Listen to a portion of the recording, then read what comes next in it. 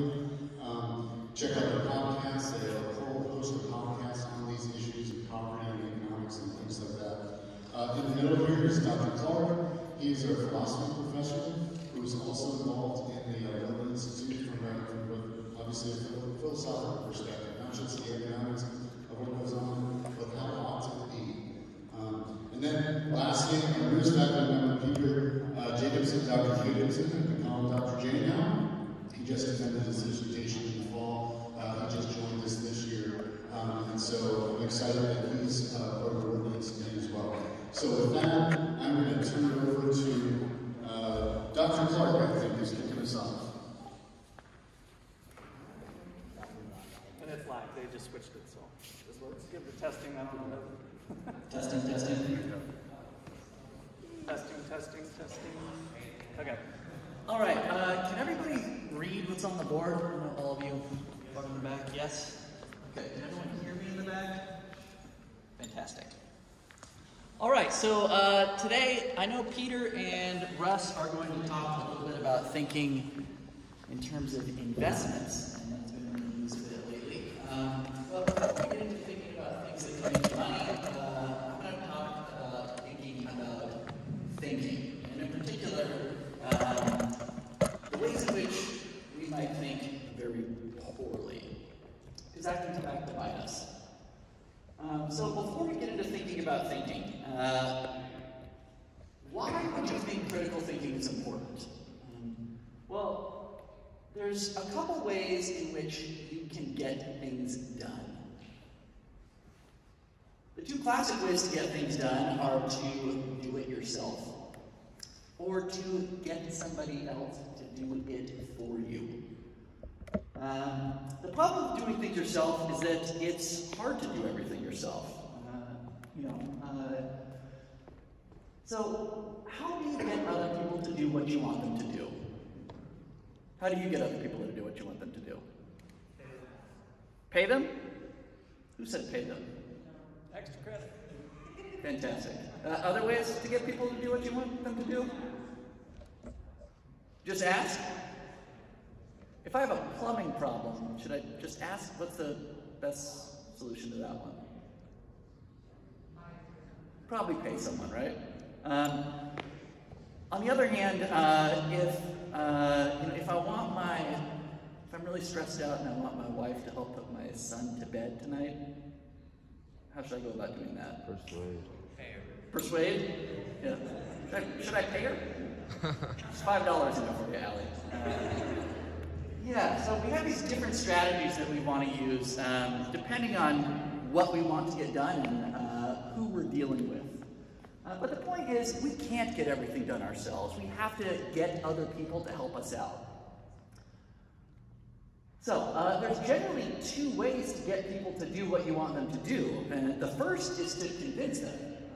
The first is to force them and get them out of order. The second is to convince them. It's in your best interest to be able to convince people. And paying people and asking them to do you a favor, those both go in the convincing category. It's in your best interest to get people to be able to convince people, since forcing others to do what you want can be difficult, time-consuming, and it may involve inconvenient prison sentences. Now, probably the best way to convince someone to do what you want them to do is to show them that doing what you want them to do is in their best interest. Therefore, you tell them what you want them to do is actually what they should want to do. And when we do this, fantastic. Everybody wins. Have you ever done this? Yes? When? Little brother. How'd that work? Pretty well. Yeah, little brothers are ripe for this kind of, and maybe even for the kind of persuasion that goes on the next slide too. But if I have a plumbing problem and I call the plumber, and I offer to pay them, presumably the plumber wants my money more than they want their time that afternoon, and I certainly want my plumbing problem fixed more than I want the money that I'm going to give up, right? So that's what's going on when we do that kind of thing. Great. However, a very common way to convince someone to do what you want them to do is to fool them doing what you want them to do by convincing them that it's in their best interest. And this, you may be a much better older brother than I am, but I did this a lot when I was an older brother. I would try to fool my younger brother into thinking that what I wanted him to do is what he really wanted to do. This is actually a really useful skill to master, because oftentimes what you want other people to do isn't in their best interest, but you still want them to do it. Have you ever done this? Trick somebody into doing what you want them to do? Any other people in here who are sometimes immoral, or is it just me? Okay. However, there's a problem. And the problem is that you all are people. You don't want to be forced to do things. You'd probably rather be convinced. Well, what could go wrong with being convinced? Unfortunately, a lot. That is, we can often be convinced into doing things that aren't in our best interest. So let's take a quick detour and look at Heaven's Gate. You all are probably too young to know what Heaven's Gate is. Does anybody know what Heaven's Gate is? Yes, one person. Okay. Well, great. Let's take a quick look. This is their logo on the bottom, and as you can see, it's pretty sharp. Heavens with a gate. They both share the A, and there's a keyhole, which gates often have. The members of Heaven's Gate followed a man named Marshall Applewhite, who called himself Doe, who's on the right there, and Bonnie Nettles, who called herself T, and they met in a psychiatric hospital where he was a patient and she was a nurse. And they believed that the Earth was going to be recycled, and that their only chance for surviving was to be transported to an alien spaceship which was hiding behind the Hale-Bopp comet, which was passing by the Earth in 1997. This was when I was in high school, that's why I remember it. That's Marshall Applewhite on the right in one of his videos that he made in 1996. So everything look on the up and up so far? Sound like a good plan? Okay. Well, they attempted to join this spaceship by ingesting applesauce that they mixed with phenylbarbital, which they washed down with vodka before putting on matching jumpsuits and placing plastic bags over their heads. And they all were matching Nikes too, so they looked pretty sharp. Oh, I also forgot. The gentlemen in the group castrated themselves before they did this.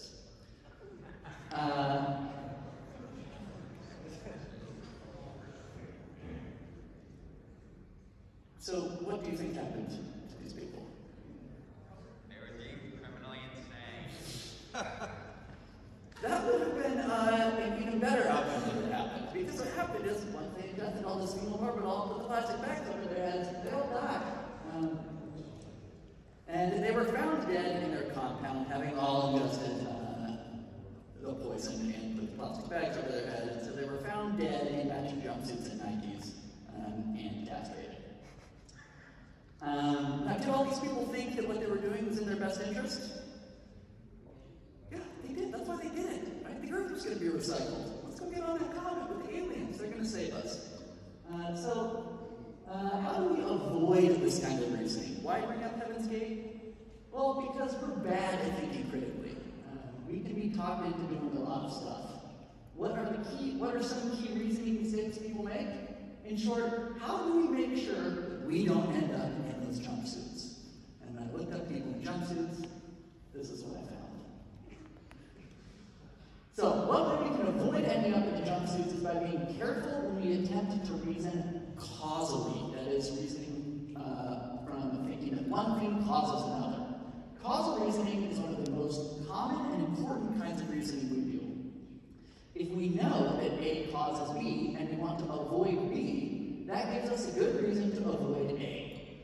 And likewise, if we know that A causes B and we want to obtain B, that gives us a very good reason to try to make A the case. The only thing left to do is to figure out whether A actually does cause B, and that's very difficult. In fact, we are very, very bad at figuring this kind of thing out intuitively. Oftentimes when someone is trying to convince us that one thing causes another, they show us some charts, and they say, look, these things rise and fall together. We are shown these charts that purport to show that one type of event reliably results in another type of event. And usually, these charts claim to show that there is a causal relationship between these two events. a necessary relationship. If one event causes another event, then if you have that first event, the second event is guaranteed. Depending on the desirability of the event, which is the effect, these charts are used to get us to either perform or abstain from performing the cause. So let's look at one of these. Now, we are used to seeing charts like this. So this is a chart of CO2 and temperature. You've probably seen a lot of charts like this, given the era in which you've grown up. What is this chart attempting to show us?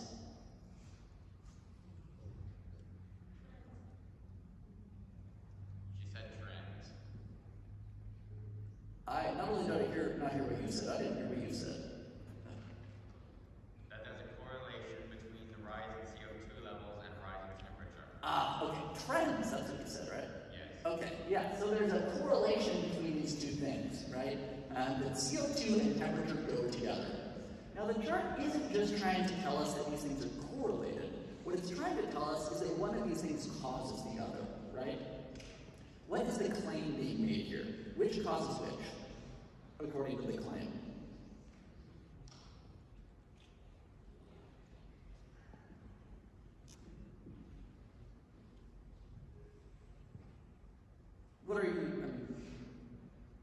What do you think causes which? I promise this isn't a trick question. CO2, yeah, I mean, the claim being made when you are shown charts like this is that CO2 causes a rise in CO2 causes a rise in temperature. Okay, well, we can look at some other charts that fit the data really similarly. Here is a chart that shows the letters in the winning word of the script's national spelling bee and the number of people killed by venomous spiders year by year. And the letters in the winning word of the script's national spelling bee is in red, and the number of people killed by venomous spiders is in black. And what do you notice about these two things? They seem to track each other pretty well, right? So, does this show that, you have your spiders who are at home watching their televisions and watching the National Spelling Bee, and they count the letters, and then they go, okay, call spider headquarters, you have to bite 72 people this year, whatever. Is that what's happening? But doesn't this chart purport to show that one causes the other? What about this one? Here are the number of people who drowned by falling into a pool. And this is correlated with the films Nicolas Cage has appeared in. And as you can see, the number of people who drowned falling into a pool is in red. The films Nicolas Cage appeared in is in black. And we know, it's pretty clear that if you go to the right, as the films Nicolas Cage appears in rise and fall, it's followed by a corresponding rise and fall, and the number of people who drown by falling into a pool. What can explain this? Yep? He's just not a good actor. So, do people go to the theaters and they go, maybe this time, right? And then they see the Nicolas Cage film and they go, yeah, National Treasure 2, how did I get fooled again? All right, I'm going into the backyard.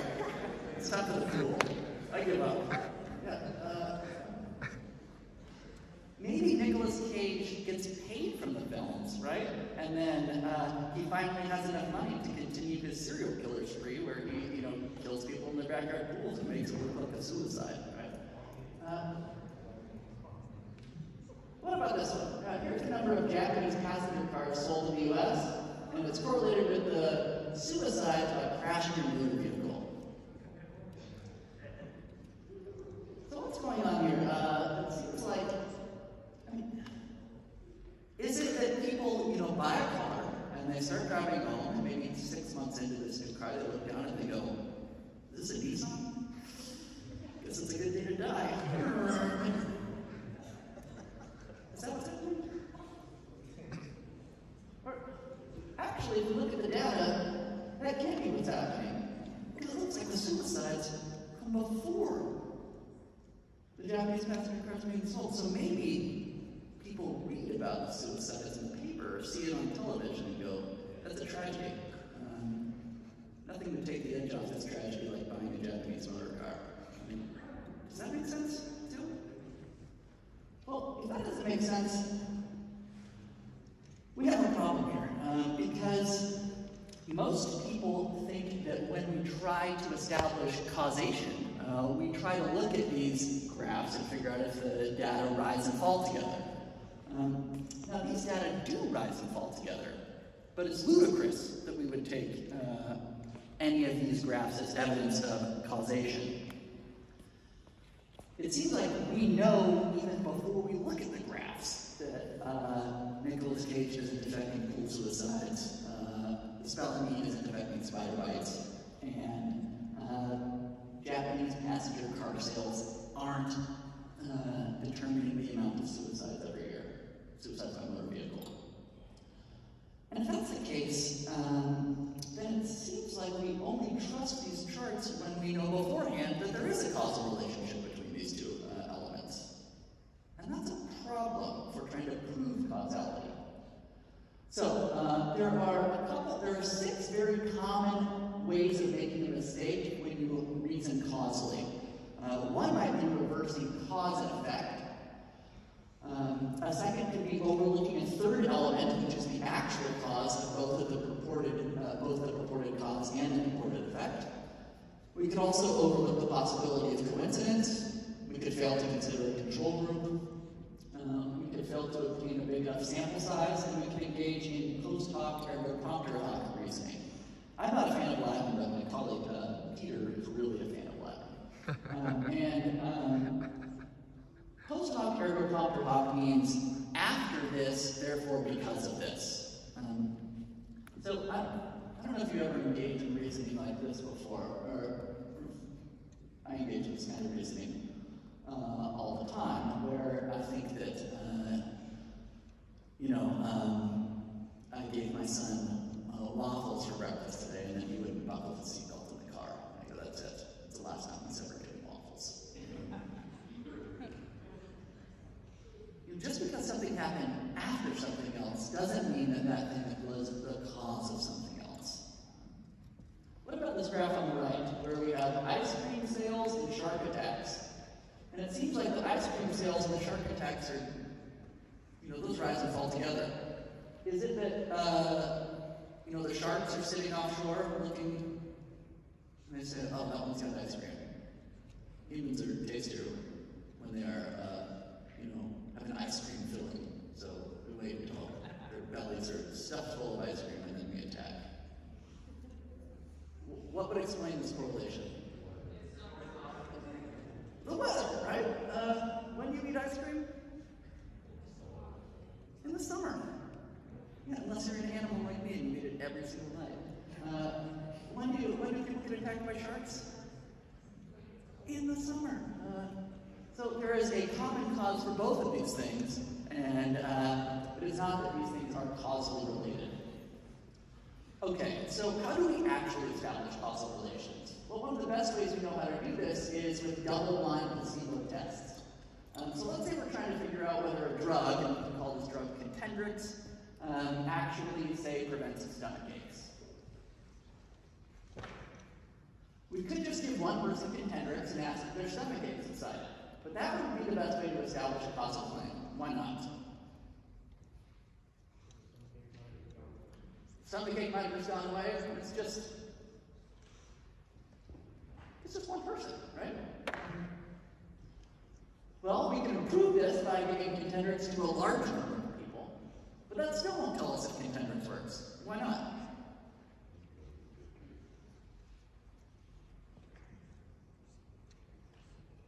What if I give a bunch of people who have stomachache Contendrix today, and then I come back and say, all right, did your stomachache go away?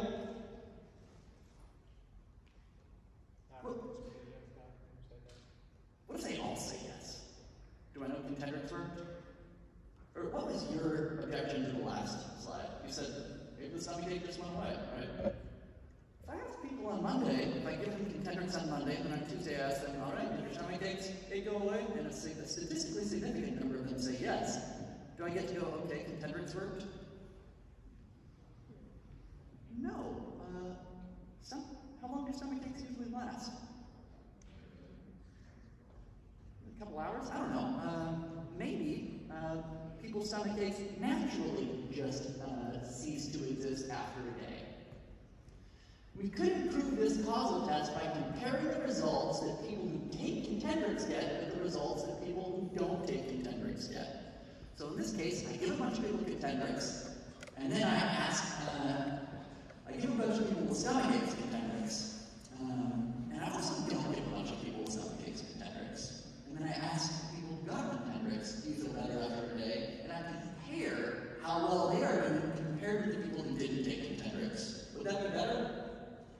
Yes. Is there a problem with this? Yes. What's the problem with this one?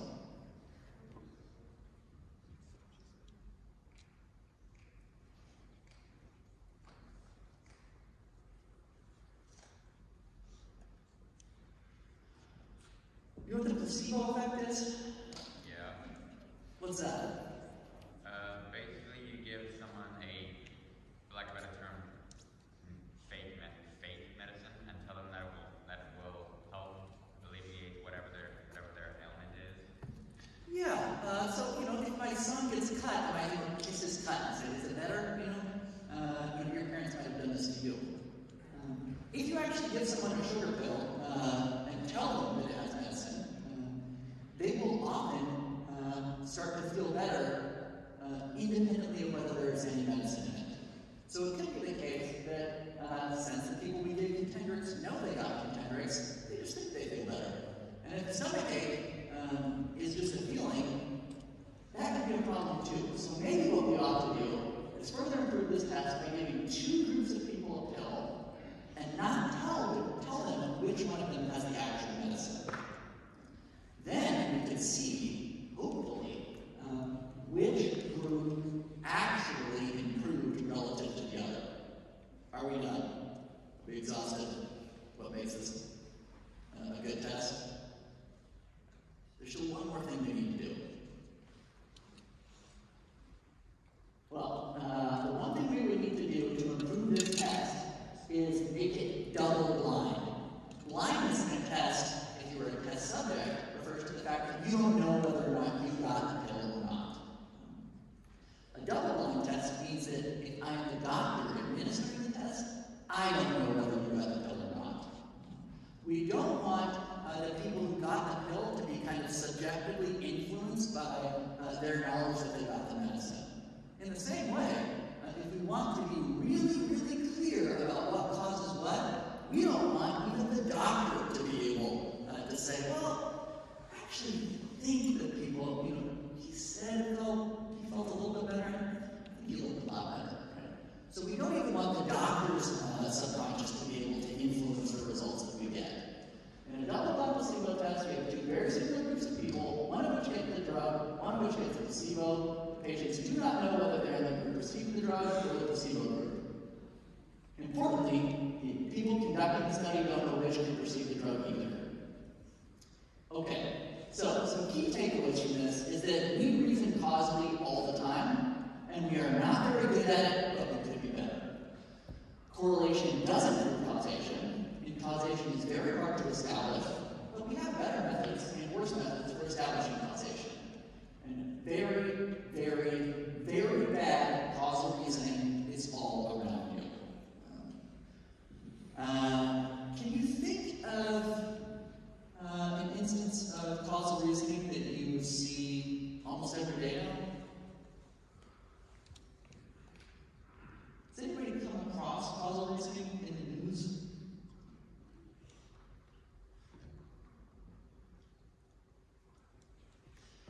I submit to you that if you turn on the news, you will find a bunch of pundits engaged in causal reasoning every day, and they will be engaged in causal reasoning over things like whether masks work, whether 2 masks work, which kind of lockdowns work.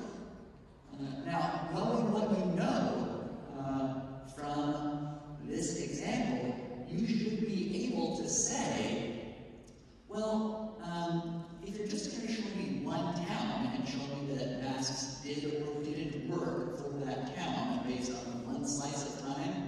Is that enough to establish causation? No, it isn't. If we want to answer complex public policy questions, we need a lot more data than we are usually presented with. And people who present arguments based on a very limited amount of data and expect you to believe it ought to be called on it. Finally, here's a very good comment. It's from XKDC. It says, one person says, I used to think correlation implied causation, and then I took a statistics class, and now I don't. And this friend says, well, it sounds like that class helped. And he says, well, maybe. What is that last part? Well, maybe.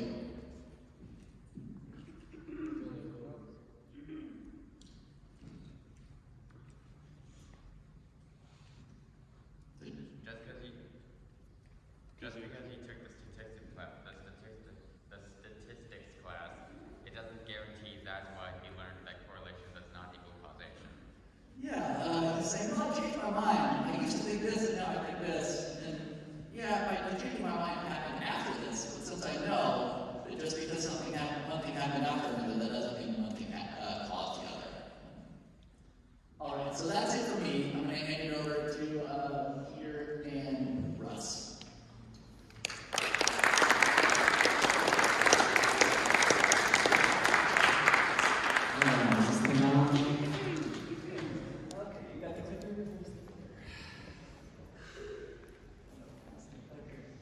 Okay, so how many of you made a lot of money on Robinhood or using Robinhood, AMC? Do we got any GameStop investors? Come on, raise your hand. I know a couple. I talked to some of my students who made like $800, man. Bought it at 200 and went up to 12. Put in $200. The stock rose, went up to 1,200. How many of you know some people who did that? Okay, what they did was called gambling. And so we're here today to kind of build on what Dr. Clark did and have you thinking about why it's gambling. Because we have some really good information and evidence to suggest that that is gambling. And so economists call this the efficient market hypothesis. So the idea is that with this spread of information through social media and other sources, it's only increased over time. By the way, this theory, I don't know, was it 40 years ago plus? I mean, this came out like 40 years ago when people were using newspapers for crying out loud and phones that had cords on them. So the spread of information has the stock price adjusting according to that information all the time. And so the stock price at any given moment reflects all available information in the market, which means that the change that it's going to do in a minute, in a day, maybe in 2 days for sure, is just a flip of a coin. Nobody has an ounce of information to know that it's going to go up. So there's a famous book called A Random Walk on Wall Street, and that random walk is the idea that you are just gambling. You're flipping a coin, you're putting all your money on black or all your money on red, which is fine, by the way. I'm not going to come down on you for gambling. I like gambling. I played Texas Hold'em and blackjack over the years and other things, but just know what you're doing. You're not investing, you're gambling. Okay, so that's what we're going to kind of try to build on today. That's where we're going with the whole thing. We're going to talk about what people do to actually analyze stocks and what that takes and whether that's even worth anything. So Peter's going to get us started with information available. Click. There we go. So as Rich just kind of alluded to, the interesting thing about markets is that people can make a lot of money off of them, right? And there are in the world a lot of people that we would call insiders. And so insiders, we can think of as people who have information before everybody else. Even if there's not insiders, there are actually people who get paid a lot of money, hundreds of thousands of dollars, millions of dollars, to scan newspapers, social media, all these different things, and they look for things that will influence people's opinions about the value of the stock. And so, for example, if Elon Musk announces on Twitter that in 5 months Tesla's going to release a new car, well, one way to think about that is, I have to buy Tesla within the next 5 months so that way I can get a return.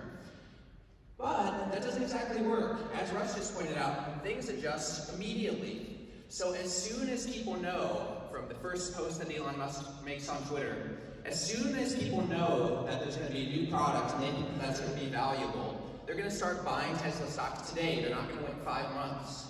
And so when news hits, people start adjusting immediately. It actually doesn't matter when the product is put out or anything like that. And so I have friends who sometimes do this. I've got friends in my group message who are Robinhood investors who, you know, a few months ago, Elon Musk and Tesla had a big showing that was going to put out all the new technology that happened. And they were all buying Tesla stock right before. And I said, you guys don't want to do that. You don't know that the value is going to go up. And sure enough, the day of the show, nothing goes wrong, but the value actually goes down.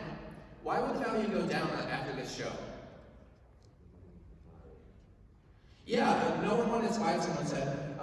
The idea is that the announcement actually was a little bit, grandiose, and the actual event that happens the day of, and so based on the announcement, people bought the stock, but the actual event wasn't quite as good as people were expecting. And so this is the point, if that always happens, if all the news is taken into account, then stock prices, if there's no information to go off of, the only thing they could be is random. And so stock prices actually carry a lot of information. They carry information about news that happens. If stock prices go up, well, there must be some good news. If stock prices go down, there must be some good news. And so an example of stock prices carrying information, this is a classic example. This is an economist, Armin Alshin, was an economist from the 50s up until the 2000s, really heavy in the profession. If you want a story afterwards, he's probably the only person to ever lose a Nobel Prize because he played too much golf. But I'll save that for a story for afterwards. So Armin Alshin, in the 50s, was working for a group called the RAND Corporation. And this is a corporation in Washington, D.C. that basically tries to do national security things using economic, financial, and other data. And what Alshin did is he was sitting in his office and he thought, you know, I'm going to try to figure out what they're making the hydrogen bomb out of. The hydrogen bomb was in development, so we already had nuclear weapons, but I guess the government decided we need a bigger nuclear weapon that uses hydrogen instead. The explosions aren't bigger, pretty enough, or something like that. And so they developed this, and Armin Alshin says, I bet I can figure out what's in this thing. And so Alshin looks at stock prices, and he looks at a few of the different elements. This is all publicly available information. And he finds that, that's weird, these 3 companies that deal in the element lithium all skyrocketed in value despite their earnings reports not being that high this year.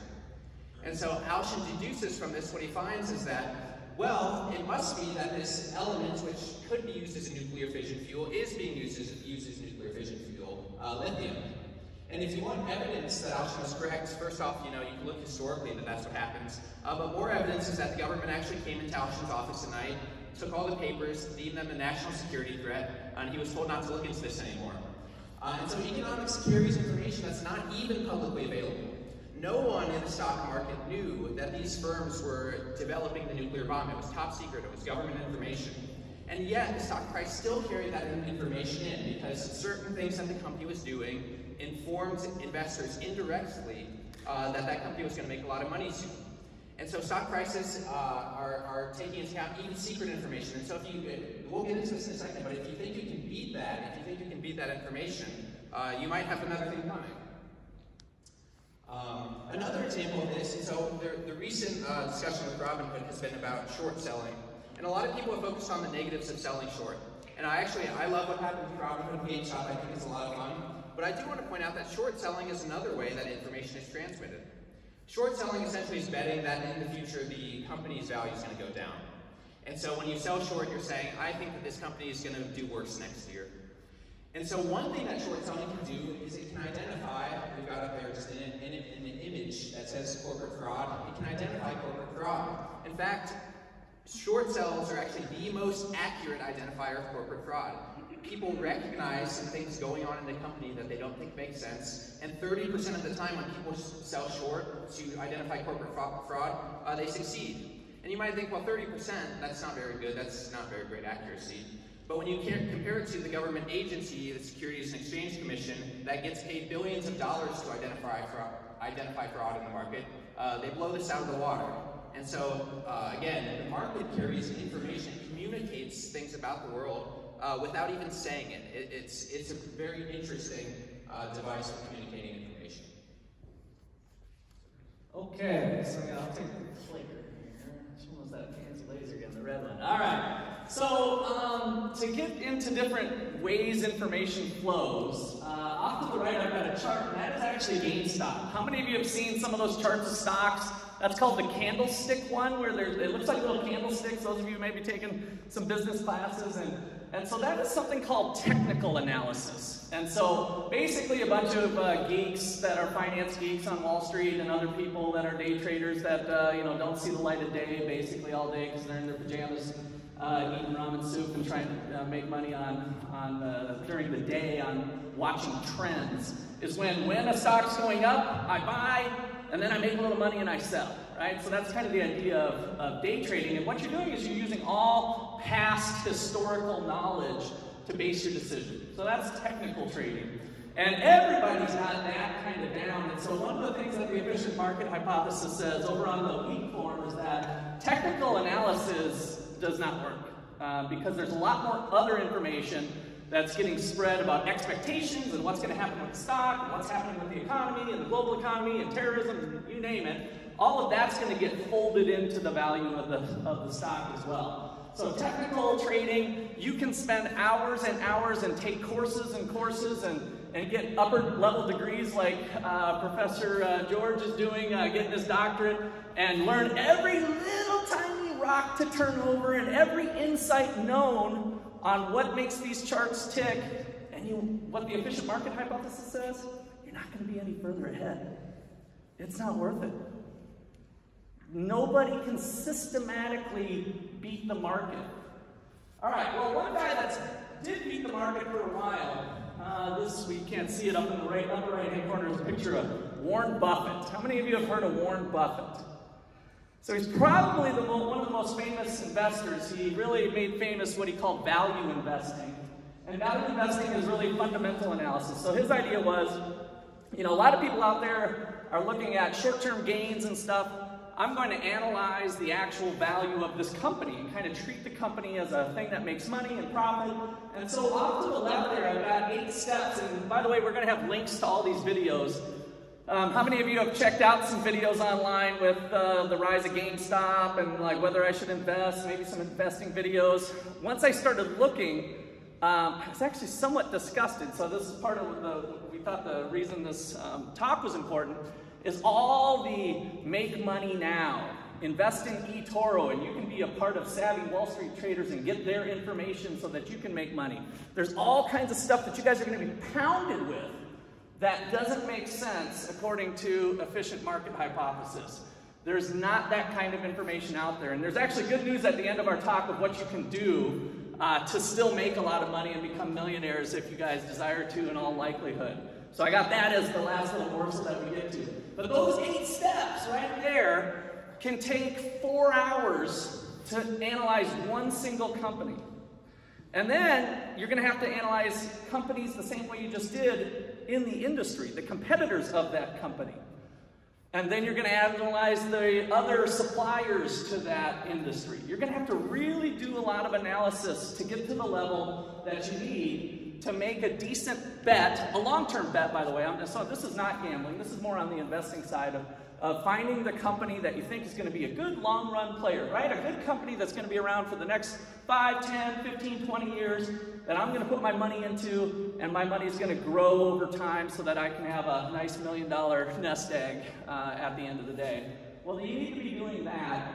And so, but here's the thing. Even Warren Buffett, the most well-known investor around, has not been able to systematically beat the overall market. What do I mean by that? If we take like all of the top 500 stocks, so one measure is the S&P 500, that's used as a benchmark. So the best 500, or the biggest 500 companies, and we put our money in all 500 companies at once, and we track that, over time, let's say they're making 12%. So if you're a savvy investor like Warren Buffett, in order to prove how good you are, how much money do you need to be making in terms of a rate of return if the S&P 500, the top 500 companies on average are making 12%? What does the savvy Warren Buffett investor need to do? How much do they need to make to be saying they're beating the market? How much? More than 12, equal to 12, less than 12? More than 12, right? To beat the market, Warren Buffett would need to be systematically getting 13%, 14%, 16%. He did have actually a long stretch of time where he was doing that, and that's why he was kind of crowned the king of investing. But lo and behold, competition has it. Warren Buffett had a secret sauce, and it wasn't exactly super private, so a lot of other people started doing his techniques, and then the profit differential disappeared back to the market. And so Warren Buffett over the years has not been able to systematically beat the market either. And so that's one of our lessons here, is that the real world lives somewhere. Let's see if this laser, there it is, right there. So the strong form says no investor can win. I think over time, some investors can win some of the time. So the real world is somewhere over there. How many of you want to spend 4 hours of your time looking at one single company to put one single stock in? How many of you, I want to see a show of hands on this one. How many of you can think of better ways to spend 4 hours of your time? Show of hands. You're right. Live your life. You can do this real easy by finding some alternative investments. You can actually invest in the market. So, what is the way to invest in the market? How many of you heard of mutual funds? Mutual funds. That's the best way to do it. So, what you want to do is invest in all 500 of those companies at one time. And what you can do is buy a single share of a mutual fund. So, a company that does this, for instance, not to put in any extra plug, is Vanguard. So Vanguard has a financial product that's called basically the S&P 500 index fund, mutual fund. And all they're doing is this big multi-billion-dollar company is simply mirroring the top 500. So if the top 500 changes and one company goes out of the 500 and a new one comes into the 500, they alter the portfolio, and then they sell you that freaking portfolio for $100. You can invest in the top, biggest, brightest companies by just putting in $100. You've instantly bought 500 companies with as little as $100, if that's what the share price is of the mutual fund. And so that is the way that you can get this instant diversification, which usually would have to take millionaires to buy all 500 stocks individually. You can do it instantly, and you can have it automatically deducted from your paycheck. If you get into a company that has a 401k retirement plan, which most companies have some form of that, and you're going to want to do what we call dollar cost averaging. Dollar cost averaging. When the market's up, when the market's high, stock prices are high, there's been a lot of stock market gains. Is that the best time to put your money in? No. When the stock market's low and prices are low, is that the best time to put your money in? Yes. So here's what dollar cost averaging is. Nobody knows the timing of that up and that down. Not even Warren Buffett, right? Nobody can predict that timing. And so here's what dollar cost averaging is. When the stock market's up this month, put your $100 in. When the stock market's down next month, put your $100 in. When the stock market goes up a little bit, put your $100 in. When the stock market goes way down, put your $100 in. When the stock market goes way up, put your $100 in. $100, $100, $100, $100, $100. Am I boring anybody yet? It's boring. It's not as sexy as buying, like getting on Robinhood and jumping on AMC or GameStop and getting that electric juice flowing. It's pretty dang boring, right? You're not going to be able to brag to your friends quite as much, but I guess I guarantee you this, it's your best pathway to being rich. Because nobody, not even Warren Buffett, can beat the market, and you have the opportunity to play the entire market through investing in these things. And here's the best part. How many hours did I spend thinking about my investments when I'm using dollar cost averaging? Fraction of an hour maybe? 5 minutes? You guys just got the secret sauce right there. Market's up, $100, market's down, $100. You don't think about it. You're just automatically putting in. You want to check on it maybe every year or 2 years or 5 years or whatever. You might need to make a few adjustments here and there. For the most part, live your life. Play your games, go do your sports, have kids, you know, live your life and be an investor. You don't have to be that investor. Go ahead. I just wanted to dispel now at the end maybe a few different myths or objections here, and I just want to make clear some of the things that we're saying. So one thing you can say is, well, you told me that like putting money in was gambling. So you know, it either goes up or it either goes down. Why should I put any money in at all? But to clarify, and I think Russ did make this point, is that overall, if you put your money in like everything at once, the market does go up, and that's something that you can bet on. Over time it has. Now, it's not a sure thing forever necessarily, but over the last 100, 150 years, the trends have been up for the market as a whole. The difference is when you're picking individual stocks don't always go up over 100 years. Sometimes they shoot way up, like Amazon has done. Sometimes they disappear, like Sears, for example, was the biggest company in America in the 1950s. Gone. And it didn't happen slowly, it happened pretty quickly for Sears in like the 90s and the 80s and the 90s. So individual stocks is like gambling, because you don't have any more information than anybody else. The market has captured the information of millions of people investing, and the likelihood you're going to beat it is low. Now, another objection might be like, I did just win. Maybe some of you did the GameStop thing, and you're thinking to yourself, well, that's all well and good, but apparently I can beat the market.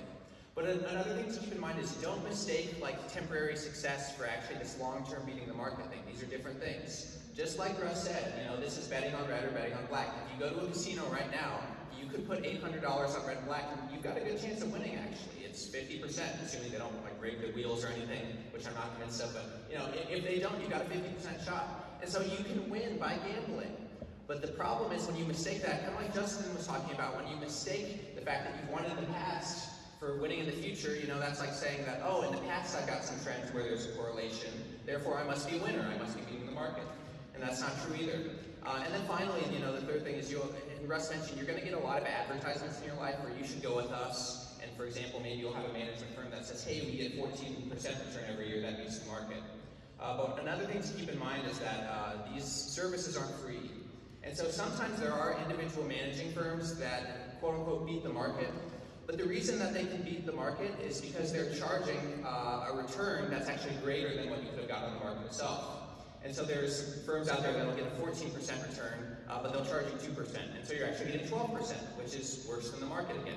And that's actually what you find if you look at the world. You find that just individual investing in index funds historically has beat managed funds once you deduct the management fee almost all the time. And so, this isn't a discouragement that you shouldn't consider, looking at investing at all, but just know what you're doing and recognize that just because you've had past success or someone tells you they've had success doesn't mean that that means that in the future there's going to be success.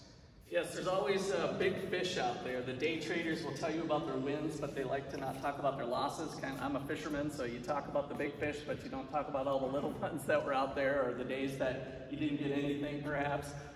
So that's kind of common in the investing world. People are talking about their wins, but not so much about their losses. So you got to be aware of those people on TV telling you that stuff. So my last bullet point down there is, if you want to invest in single stocks, treat it as a game, treat it as a very high risk thing. So the recommendation that I've heard financial gurus such as Dave Ramsey, how many of you have had my personal finance class or are in it or had it? So you'll learn a lot of this stuff. Those of you who are freshmen, if you take my personal finance class, again, personal finance is 80% behavior and 20% finance, but we kind of teach this type of stuff to invest in. And one of his words of wisdom, and there's other people that say the same, is never put more than 10% of your long-term investing into some, high-risk thing, or, whether you're investing in GameStop. I think that's pretty good words of advice. So let's say you guys have built up, you're in your first job and you've got $10,000 saved up for, this is your retirement fund. It says you can take $1,000 and play with it. You want to bet on gold or bet on the new latest greatest stock, GameStop, AMC, follow Reddit, whatever. But make sure you leave that $9,000 in those mutual funds playing the market. You see how we're kind of hedging our bet? You can still have your fun, but never expose yourself to more than 10% of that. And then what you'll probably find is that after you lose that $1,000, you're like, oh, I'm just going to keep 100% in the mutual funds. Turns out McCullough was probably right at that thing that he learned about with that economic theory. And maybe it's just as fun to start getting those returns in playing the market is what I found. Because I've been burned. I've been burned when I thought I had inside information. I knew there was some owners of a company that was going public, and we played poker with them and thought they were coming. And so I put, I don't know, a couple $1,000 on it. Lost everything. I thought I had inside information. I knew the owners of the company when they were going public. So I lost when I was in high school. I put $500 into a penny stock company. So I hope that some of you have some early losses, because this is a lot easier to understand when you've made that bet and lost. Because $500 was a lot of money for me as a junior in high school. And so there's a lot easier ways to have those wins. Okay, so you're going to get a copy of these PowerPoints. So we have the videos that we kind of created our PowerPoints from, and there's also books on the right-hand side to check out on investing if you're really into it. I'm not trying to discourage you who are really into it to be a finance major and learn more. It's fun. And here's the thing, if you are a finance major, you really get into it, then you should just go work for a company and help clients get their money into the right thing, because you can make a lot of money. Just regular income paycheck. Not money on beating the market, but now you're going to be on what Peter was talking about with those management fees. You're going to get fees, kind of commissions or otherwise, and so you can make a nice living out of working in the finance industry. So the Gwartney Institute and our professors here have a lot of fun things lined up for you guys. Social Dilemma is our movie night next week on Tuesday. So that's an open event. We'll have popcorn and candy and snacks. And so the Social Dilemma, it's been on Netflix. And we have some special inside clips that we got from the company to add on to that. If you've already watched it, it's a good movie to watch again. Dr. Clark's going to be doing a lot of stuff on free speech. We've done some podcasts on that, and so we have some things coming up on things like Urbit. How many of you have heard of Urbit? It's kind of a outsider thing. I probably should let Dr. Clark talk about it, but it's basically if you think you're being tracked by Facebook and you don't like giving all your data to everybody, you can own all your data. There are systems evolving to where you can privately own all your stuff and still communicate. Each time you send a text message, is you and the person who receives it the only people for sure who see that text message? Or is it housed somewhere in some database that the evil people might get to, right? That's what the movies are built on. Well, there's systems that are evolving to allow more privacy, and so that's kind of some of the fun things we'll be exploring this term with the Gwartney Institute. Finally, the PE major is the new major here. So we've got philosophy, politics, and economics, kind of a blending of all that stuff. And so talk to Dr. Clark if you're interested in that. And that is it. So I wanted to leave a little time for questions. Who wants to throw the toughest questions out? Questions. I don't know if we have an extra microphone floating around.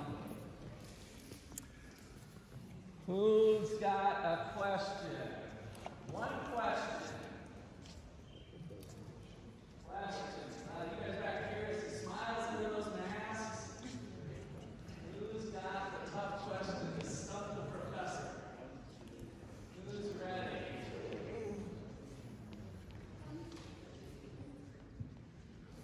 Well, we're definitely not getting out of here until there's at least one question. Oh, there we go. Okay, so go. Okay, great question. So the question was, if you put enough money into the market, can you just live off the money that you make from the market instead of having a real job? Is that what you're thinking? Yeah, that's the ultimate goal with retirement planning, is that you want to set your nest egg. I was using $1 million, so let me just play with that for a second. You put $1 million into mutual funds and other investments, and if you're earning a 10% rate of return on $1 million that's invested in mutual funds and other things, how much money are you making that year if it's earning 10%? $100,000. Your $1 million nest egg that you've been working 30, 40 years at, you guys started as a 20-something, you'd be amazed. Take my personal finance class, it will build up, it'll get there, I promise you. If you just keep putting in $200 a month even, you can get up to that $1 million level. Now you do what I call skimming the cream off the top. That's living large, right? Skimming the cream off the top. That is from, you take raw milk. You guys, how many put half and half of cream in their coffee? You put the cream in their coffee. Right? How many people like skim milk? Skim milk. So how is that made? Well, the cream rises to the top, right?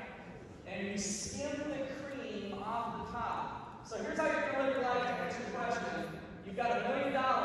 It's going to generate $100,000 worth of cream. You're going to skim the cream off the top, live off the $100,000. How much do you still have in investments? No, not 900,000. You started with $1 million, you earned 10%, so now it's worth 1.1, the 100,000. You're going to take the 100,000. You haven't been doing this until you retire. You just let it roll with compound interest. But now you're retired, you're going to take the 100,000 and live off of it. How much do you still have to invest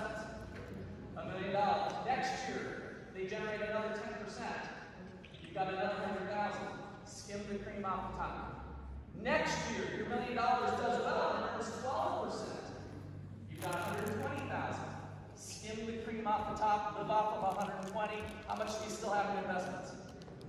$1 million, right? That's retirement planning. Now, you guys are lucky. You're hearing this stuff right now. You can make this happen when you're 50. You might need a little bit of luck, but you guys can start living that way when you're 50. Don't wait till 65. Retire young, retire early, retire proud. Adios.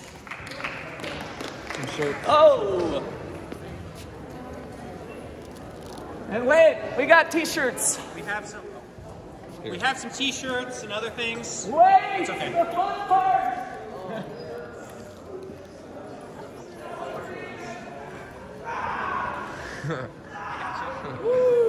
Just start chucking them.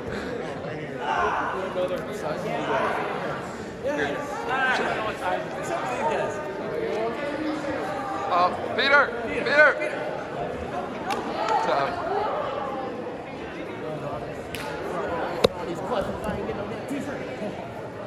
You want a pen?